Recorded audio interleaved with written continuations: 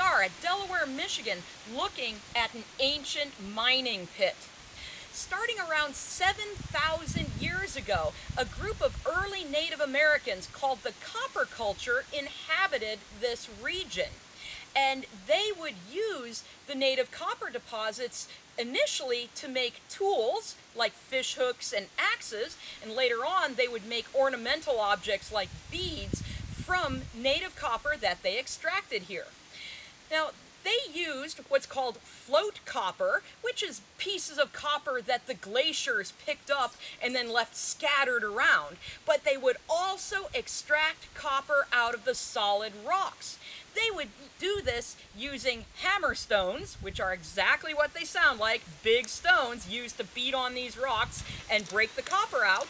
But they would also use a process called fire setting, where they would build a big roaring fire on the rocks and then dump cold water on that to cool the rocks, and this heating and cooling would break and soften the rocks so it was easier to pull the copper out.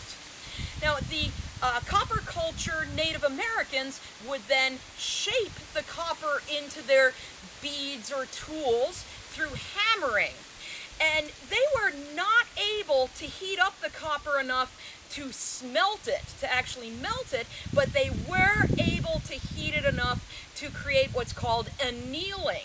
And we know that because annealing limits the stress fractures in the artifacts and makes them stronger tools.